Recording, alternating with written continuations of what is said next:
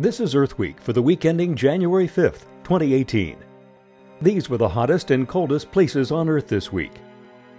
This week's earthquakes: a magnitude 5.2 trembler in the Philippines, plus others in India, Greece, the Caribbean, Chile, and Alaska, and a magnitude 4.4 at this planet's headquarters in the San Francisco Bay Area. A new speed breeding method for growing wheat and other crops could help feed the world's expanding population. First developed by NASA, Australian researchers have fine-tuned a way to use specially calibrated LEDs to accelerate plant growth.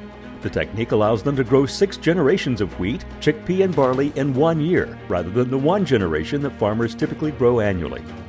Dr. Lee Hickey of the University of Queensland in Australia explains. Any glasshouse can be converted for speed breeding. This room is fitted with sodium vapor lamps, which we use to extend the photo period.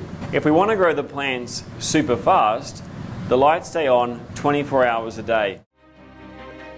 A drone being used by the conservation group Sea Shepherd to track the critically endangered vaquita porpoise was shot down by poachers just before the new year. Live video streaming from the drone showed a fisherman firing from a speedboat before the video feed cut out. They shot the drone down. Illicit net fishing in the vaquita's habitat has devastated the tiny porpoise's population. The Porpoise Conservation Society estimates that there are only about 30 of the marine mammals still alive. For This Planet, I'm Steve Newman.